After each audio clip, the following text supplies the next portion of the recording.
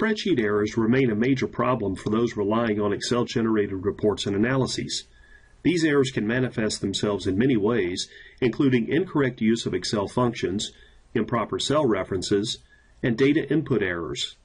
Fortunately, you can use Excel's data validation tool to minimize the opportunity for incorrect data input, and in this tip, you will learn how to work with data validation rules. To begin to demonstrate the power of building data validation rules, consider the loan amortization schedule currently on screen. In this loan amortization worksheet, you would like to restrict the values that a loan origination officer can enter when creating the amortization schedule. More specifically, you would like to insert the following rules. The loan amount must be between $100,000 and $500,000. The interest rate must be in the range of 2% to 6%, and the term of the loan must be either 10, 15, 20, 25, or 30 years.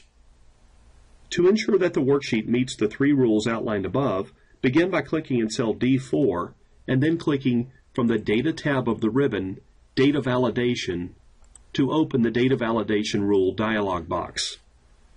On the Settings tab, in the Allow box, from the drop-down list, choose Whole Number. In the Data box, choose Between, and then specify a minimum value of $100,000 and a maximum value of $500,000. Note that these could be cell references if desired. On the Input Message tab, enter a message that prompts the user to enter the correct value.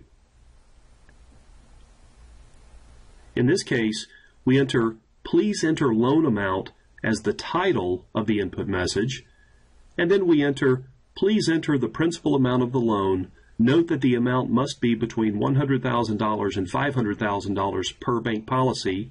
If the customer is seeking an amount outside of this range, contact the branch vice president," as the input message. Finally, click on the Error Alert tab to indicate what happens if the policy is violated. When entering an error alert message, you have three options. The first is Stop. If you choose this option, the user absolutely cannot enter a value that is outside of the established tolerances. The second option is a warning. If you choose this option, the user can enter a value that is outside the established tolerances, but has to confirm the intention to do so. And third, you can also enter an information message. If you choose this option, Excel will display a message indicating that the value is outside the established tolerances, but will still allow the user to accept the value without confirmation. Of course, for maximum control, choose the Stop option. Upon indicating the type of error alert you wish to generate, enter a title and an error message. Both of these will be similar to the input messages entered on the previous tab. In this example, we've established invalid loan amount as the title, and for the error message we are indicating, according to bank policy, the loan amount must be between $100,000 and $500,000. If you have questions, please contact your manager. Clicking OK causes the data validation rule to save with the worksheet. Now notice that whenever a user clicks in cell D4, the user is prompted with the input message specified in the data validation rule setup.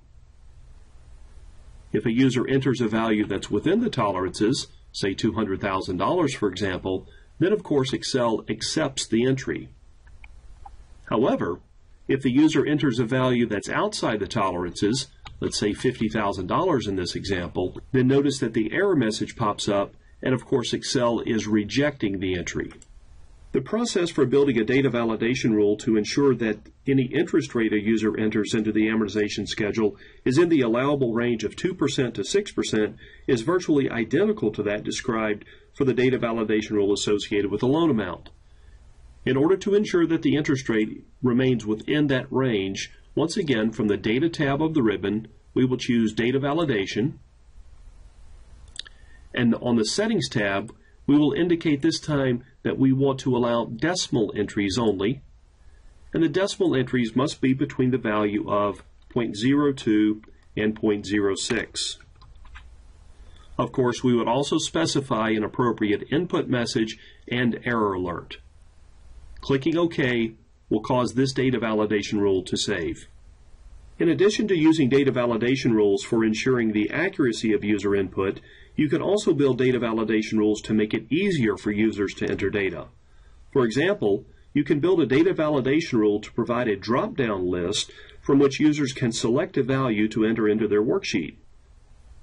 To build such a rule, click on the cell that you wish to apply the rule to, in this case cell D6 for loan period in years. Choose Data Validation from the Data tab of the ribbon, and choose a list. Now for the entries in the list, we can either specify those in the source box, or we could point and click to cells in the Excel workbook that contain the entries. For the sake of expediency, we'll just enter those list items now. 10 years, 15 years, 20 years, 25 years, and 30 years, according to bank policy. Once again, we would also enter an appropriate input message and error alert. Upon clicking OK, the data validation rule is saved. Now notice with the data validation rule saved, whenever a user clicks in cell D6, they receive a drop-down arrow option, and upon clicking on the drop-down arrow, they now are allowed to choose from only entries that meet bank policy, in this case choosing a 20-year term for the loan. Data validation is certainly not a new feature in Excel, but it is one that most users have likely not used in the past. With data validation, you can create rules to help ensure that users enter accurate data into your workbooks, and you can also create drop-down lists to make it easier for users to record their entries. If you are looking for ways to improve spreadsheet accuracy while simultaneously easing the burden of data input, give Excel's data validation feature a try. On behalf of everyone at K2 Enterprises, thanks for taking time to watch this video tip. For more information on the training courses we offer, please visit our website at www.k2e.com.